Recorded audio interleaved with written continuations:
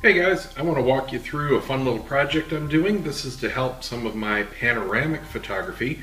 I'm a fan of doing these kinds of shots. What you're seeing here is an example of one I did recently. This is actually a really cropped one. I had to squish in the sides to fit this frame. It's a pretty big frame. This is over my couch. Say hello to Chloe. But this is about the biggest frame I can get economically shipped, so I fit it just to see what it would look like. Ideally, I could print this about 10 feet wide, and you can still see tons and tons of details even in this relatively small size. This is probably about 100 megapixel total. Several shots made up to do it. You know all about panoramic photography. That's not what this is about. But one tool that I want to make is an L bracket. Now, when you're out shooting your panoramic photos, you obviously, at least should, have your camera set up on a tripod, and all you do is simply rotate the camera, take a shot, rotate the camera, take a shot, etc. Now, ideally, you want your camera in portrait orientation, but the problem is, when you go to portrait orientation, your camera gets droopy. When you shift it over like that, your center balance is completely thrown off, so your tripod is much less effective.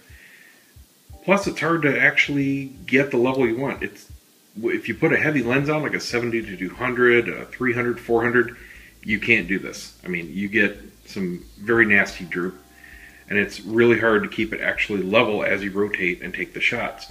So what you need is called an L bracket. An L bracket is just what it sounds like. It's a piece of metal that you mount the camera to that will then mount to your tripod, so you can have everything vertical on your tripod and properly supported, but have your camera in the portrait orientation. Now the problem is, these darn brackets are insanely expensive. Hundreds of dollars, basically for a piece of metal with a couple holes drilled in them. So that's ridiculous. I'm not paying that. If you want to do that, that's fine. There's great companies out there like Really Right Stuff that will sell you that all day long. Also, sometimes I like to use my battery grip and sometimes I don't. Ideally, you don't. But in some situations, if you're on sturdy ground, not out in the wind or anything, there's absolutely no problem with using it, especially in portrait orientation. Landscape, yeah, you do get some wobble from it, and I don't use that in the studio or anything, but out shooting landscapes for panoramas, there's absolutely no problem doing that. But the problem is when you buy an L bracket, you have to buy one specifically for use with or without your battery grip, because it changes the dimensions. And the only other option is there's one, who makes it? I think it's Manfrotto, makes a universal L bracket, but it is really clunky, it gets horrible reviews, and it's still like $100. So I'm going to make my own. I got this piece of extruded aluminum cut to my specifications, and I'll put the link in the article here to the actual site I use. There's a few out there that use it, that do the same thing. But the point is, this cost me 12 bucks, I think it was. And, you can use any size you want, but I got a specific size here. What did I get? Get my tape measure out. Why is this hard with one hand? Blech. Easier with your mouth. Alright, so I got a 6x6 piece here. From outside edge to outside edge. This gives me enough length and depth to use my camera with or without my battery grip. So that'll give me, and also, you need clearance here because you need to be able to open your flaps to put in things such as your remote shutter release, which is also absolutely critical for doing panoramas or anything really on a tripod outdoors. So what I've done, I'm actually going to put it in this way. What I've done is measured out my points, and I figured out this little dot here is where I'm going to actually drill a through hole, and this will mount to the bottom of my camera. And this gives me the most coverage all the way up to my strap, so it's not hitting anything on that side, and still gives me a good inch of actual clearance space for the adapters once I have the camera mounted. And then these two holes I'm going to drill, I'm going to drill this side and tap them and use one of these standard tripod quick release type 5/8 1/4" mounting bolt with an easy little fold handle here, and that is what I will attach a quick release plate to the bottom of this to. Also, what's very important doing panoramic photos is to use a focus rail. This is something that not many people know about or use, but the problem is when you do a panoramic photo and you've got your camera on the tripod normally, so it's centered, right? As you rotate the camera to take your shots, you're rotating basically, you know, over the center of the camera. Where this hole is, that's what you're rotating over, which is fine if you're doing a single shot. It's basically in line with the sensor of the camera right in the middle of the body. But when you're doing panoramics, you're changing your actual point of view from shot to shot. So it's adding distortion into your shot. What this type of focusing reel does is allow you to reposition the depth of where your camera is positioned. And I'll do a separate video on how to actually find the proper depth. It depends on each focal length and each lens. They're all different. But what you want to do is actually rotate around the internal focus point, also called the nodal point of each lens. So you want the actual rotation point to be in line somewhere in the middle of the lens. There's nowhere on the outside that'll tell you. You have to actually do some test shots to find it. But that puts your actual pivot point right in line where it should be. And this focus rail allows you to very easily just crank it into position. And what I'm going to do is I'll measure each of my lenses that I typically use and then just make some marks here on the scale so I can dial right into whatever lens I'm using. So let's go ahead and build our L bracket. Welcome to my real man cave, my little tool shack here in the garage. Anyway, to complete this project, we're going to need some things. Now, you might need to purchase some of this stuff. First thing you're going to need is either a drill press or at least a table vise. Doesn't need to be anything fancy, just big enough so that we can put our new bracket in there and drill and tap these holes. Now, like I said, all we're going to be doing on the one side that actually connects to the camera, we're going to be putting in a through hole, and that is just going to be a bolt running through and attaching to the camera. And then on these bottom two, we're going to drill holes through, and then on the back side, tap them so that we can screw on a quick release plate, and that will attach down to our tripod, or in this case, our focusing rail. So, the first thing you need to do is decide exactly how you're going to be mounting. There are several options for actually mounting the camera to the metal. The easiest example, and what I'm going to be doing, is simply using a bolt directly through to connect to the camera. Now, if you like, you could use a quick release plate on it, and that would allow you to, if you wanted to, use the camera in landscape mode instead of portrait mode. But I know that I'm only using this for panoramic photography, so I'm never going to be using this plate in normal landscape mode. There's just no point. I'm always going to be taking vertical shots to do a panorama. So I don't need a quick release plate because it's never going to mount to my tripod in this position. So I just need a bolt. Now, if you have extra bolts from, for example, a quick release plate, or in my case, I got an extra one with my focusing rail right here, you can get them with the nice little folding handles built in. I've got actually a few different ones. This one has a bigger handle. But the point is, you need to have the correct thread. This is a what's called 1/4" 20 thread. It's a very standard size. And if you don't have one of these, all you need to do is go to Home Depot and get a little package, go into the fastener department, and they sell a little package of 4 bolts and nuts, and they'll have varying lengths in 1/4" 20. Costs you a couple bucks. The actual depth you need is going to depend on a couple things. one, if you're using the quick release or not, because you can put the bolt all the way through it. So this obviously adds some depth if you're using that. And secondly,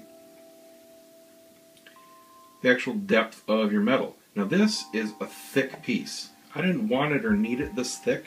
However, I did need a 6x6 length and width. And they only sell it in this is the thinnest piece of aluminum I could get. If you don't need a battery grip, if you know you're never going to use your camera with a battery grip to do this, you can get smaller pieces. You can get a 4x3 and get it almost half this thickness. So I mean, this is overkill. It's not going to hurt anything. It adds a little bit more stability, but it's not needed. Not needed at all. I would prefer this thinner. However, like I said, couldn't get it, so this is what I got to deal with. Now, what you have to do is measure the depth. If you look at these bolts, you can look at one off of any quick release or anything that attaches you have photography-wise. It's going to be the same setup. You got a little bit of thread and then some bare shoulder. That, it's easier to see on this one because it has a separate shoulder piece.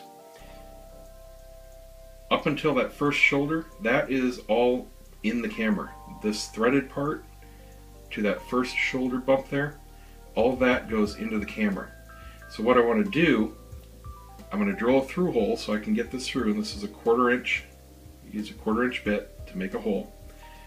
And then I want the very edge of that shoulder to be flush with the edge of the metal.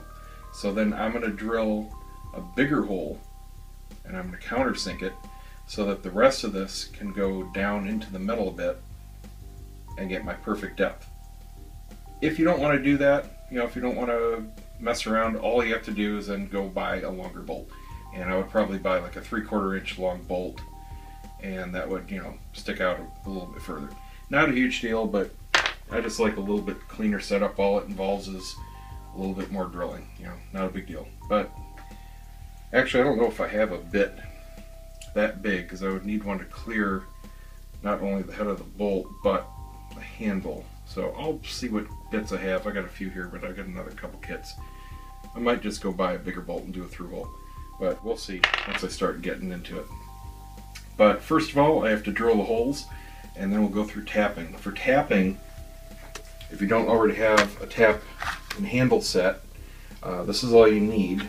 Now, this particular one is a little expensive. It was like 17 bucks, but they were out of the cheaper one. They have one that's only like 8 bucks. But this is a lot heavier duty. I didn't mind spending a little bit extra. So basically, this is just a chuck and a handle. This is so you can actually turn the tap. This is a tap and drill bit combo. It's the precise size that it needs. It's a 1420, same spec as the bolt.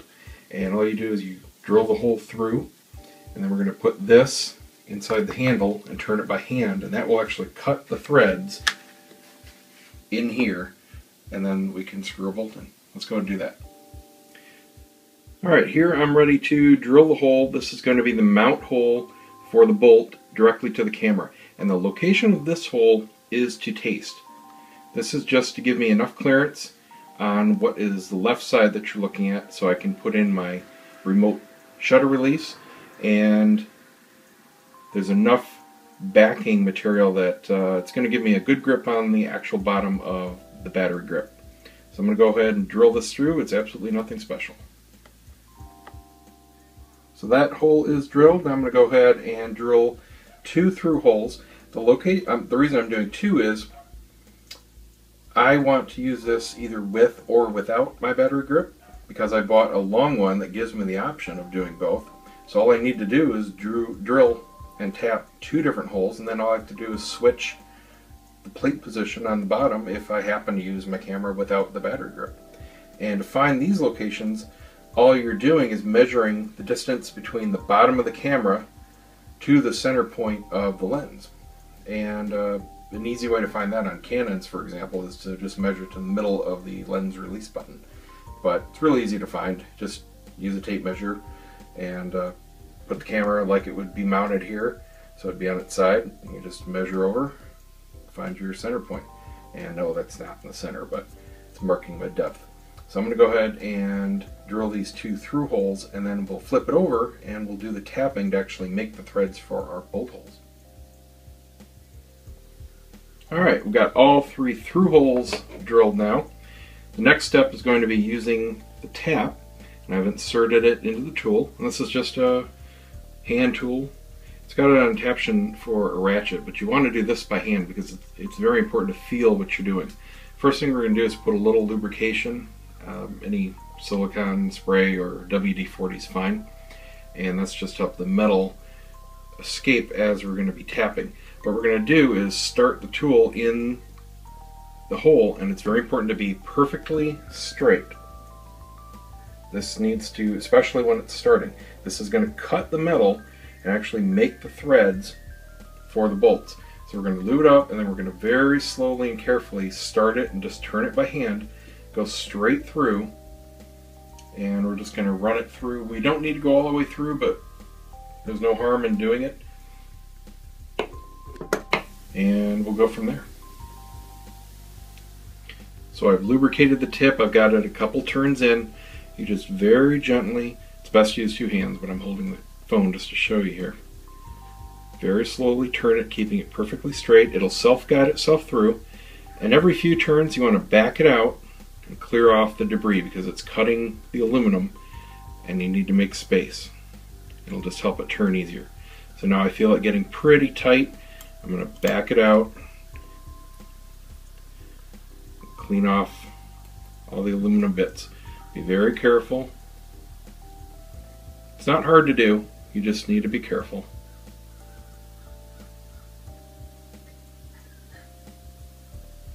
Just keep unscrewing until it comes out. There. And you can see it's got debris in the threads and a little bit coming out of the hole. Just blow them away or brush them away and keep going through. And it'll only take us, probably a minute for each hole. Alright, now we've got both holes tapped. They're 1/4 inch 20, so our standard camera screw or bolt should go right in. And it does, just like going into a camera. So, like I said, these 2 on the bottom are going to be, well, actually they're going to mount directly to my slide rail, but if you were to put this directly in a tripod, you can mount a quick release plate to it. But like I said, I'm only using this for panoramic photography, so I'm not bothering with a quick release plate on the L bracket. This is going to be a specialty tool, and I'm not going to be popping it on or off the camera or changing the orientation, so it makes it simpler for me. But it's completely up to you. If you're going to be using this in different situations, you can use quick release plates. Put one here, you can move it on either one if you want to build one like this for use with or without the battery grip. And you can put one here, and then you can flip the whole thing to landscape mode, so you don't have to take this off. But that's up to you. Now I'm going to also take some finishing steps. This metal came in with decent sides. I mean, they're not going to slice your finger or anything, but there are some sharp edges, especially after I put it through this vise. So I'm going to first use a little wheel here on the drill, and I'm going to get off all the big sharp edges, and then I'm just going to use some really rough sandpaper and really smooth the edges. After that, it's aesthetics.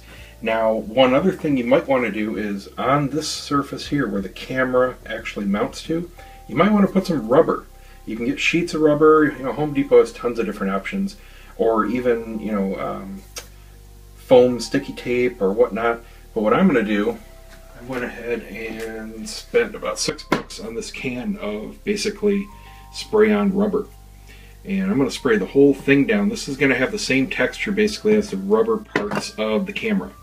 So this whole thing will be protected, and it'll protect the camera, and it'll look black and look better, look more professional. Not a big deal. First thing I'm going to do to prep it though, like I said, I'm going to get all the rough edges down, and then I'm going to clean it really well. If you have acetone, that's great. Basically, you need to completely degrease it if you're going to spray anything on or put any kind of adhesive strips or rubber or anything like that. If you don't have acetone, you can use isopropyl alcohol. Just make sure that the surface is completely clean, and whatever you put on it will stick on there real well. So I'm going to go ahead and do my cleanup work. I'm going to get these edges filed down and whatnot. And I still need to figure out if I want to go and just get a longer bolt for this, or if I want to try to countersink. See, right now, where'd that bolt go? There it is. Right now I've got just a regular bolt, and it'll go in the hole. These, you can see it'll go in the hole. Now the one down there is straight through, it doesn't have threads, so it's just going to drop basically like that.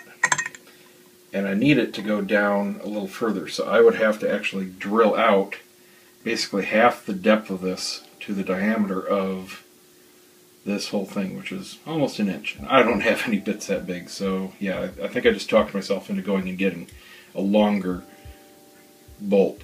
So I won't have this cool finger grip thing, but I'll still be able to just use a quarter and screw it in or out. Like I said, not a huge deal for me because I'm only using this for one purpose. So, yeah, it's not like I need a quick way to get the camera on and off. No big deal. Alright, so I'm going to go to Home Depot again, grab a bolt, and then I'm going to clean up the edges, and then I'm going to prep it, and then I'm going to spray on my first coat of rubber. It's probably going to take 3 to 4 coats to get a nice thick layer. This aerosol probably doesn't go on that thick. So, let's try this again. Okay, back from Home Depot a second time. Got the bolt I need. This is going to, once again, go through the bracket and attach to the camera. And what I did is I measured the length I need. You need a 1/4 inch that goes into the camera, and then you just need to add the thickness of whatever plate you have. In my case, it's 3/8 of an inch, so I needed 5/8 inch total length of bolt. 1/4 inch, that's your diameter. 20, that's your thread pitch, by 5/8 of an inch long. Your specs are going to be the same for the first two numbers. The length is going to vary, again, depending on the thickness of material. This is the thicker size. If you get the smaller one, you can get a thin one. Or if you are attaching a quick release plate to the bottom, you have to add in some more depth. And you'll probably be getting the 3/4 inch long bolts. And you're going to have a variety of different head configurations and sizes. I got a flat shouldered bolt here with a nice thick groove on top, so I can use a coin, just like using you know, the normal locking bolts that come with quick release plates. So you don't have to have a special tool or a screwdriver or anything like that. So now I can go ahead and clean up these edges, and I'm going to clean it down with some acetone, get it all ready for the spray rubber. Alright, I've got it all cleaned off, nice and completely free of dirt, debris, and most importantly grease. Now I've got the spray rubber, and we're just going to put on several nice light coats until it's evenly coated there. We're going to give it 30 minutes and repeat probably 3 or 4 times.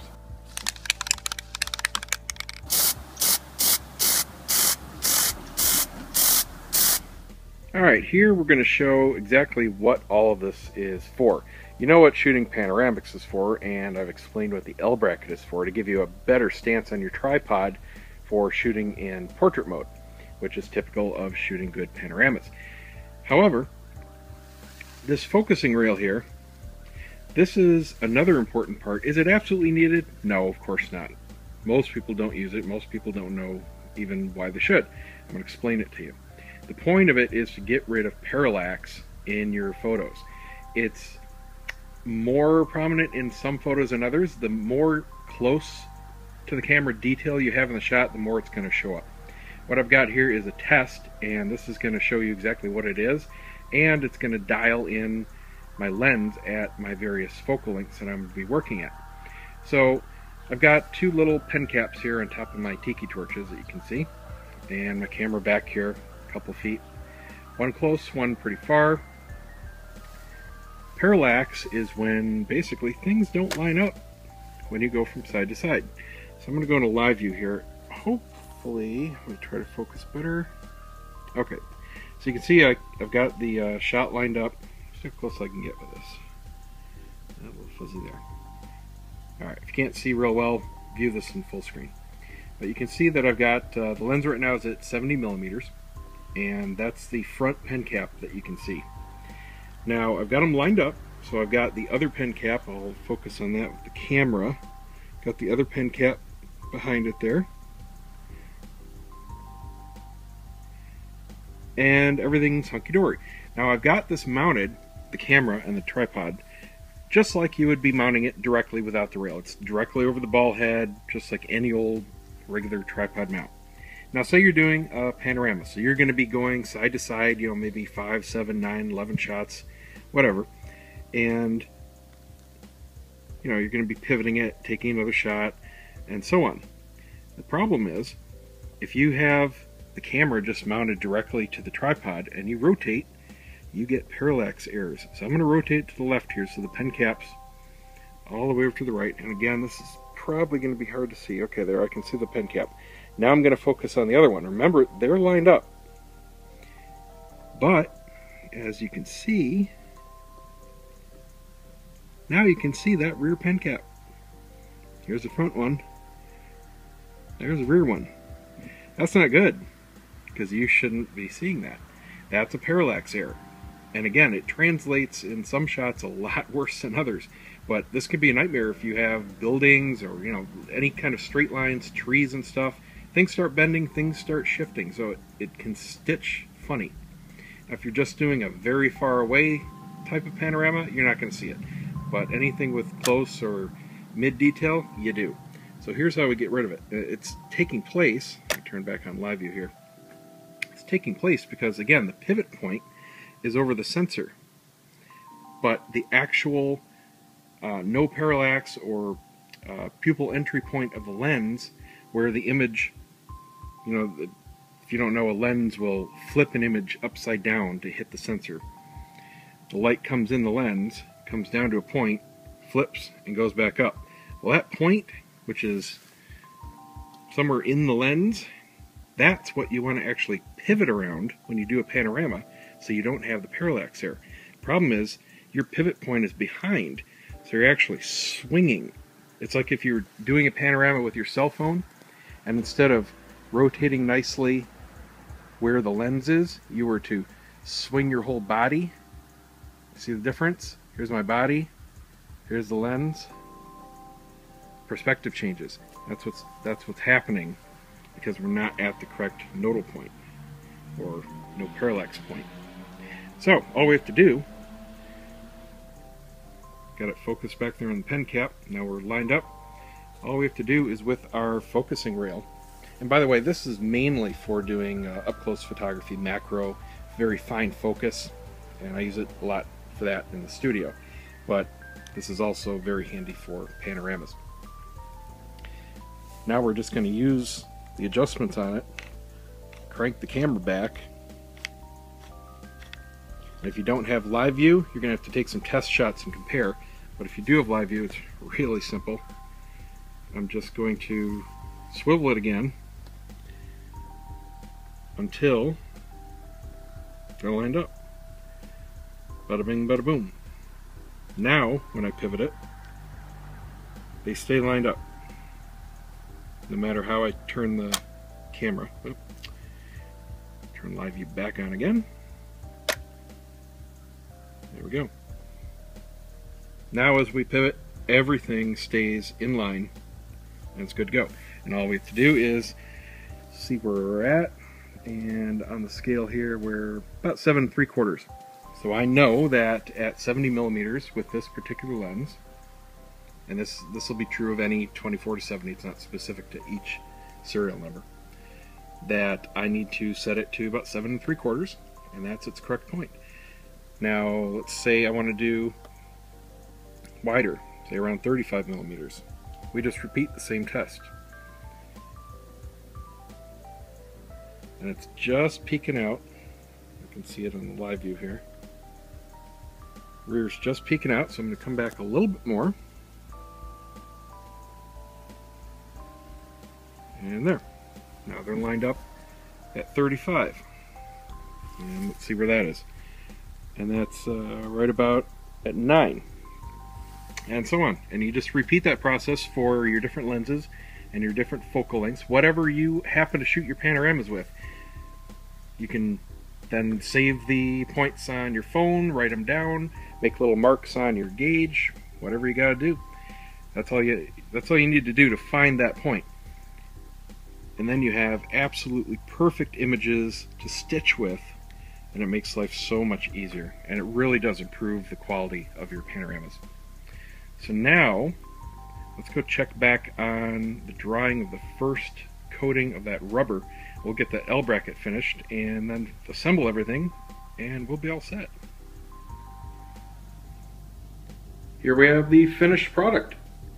Got a nice thick rubber coating on it. Feels just like the rubber in the back of the camera. Just thick enough to really protect it.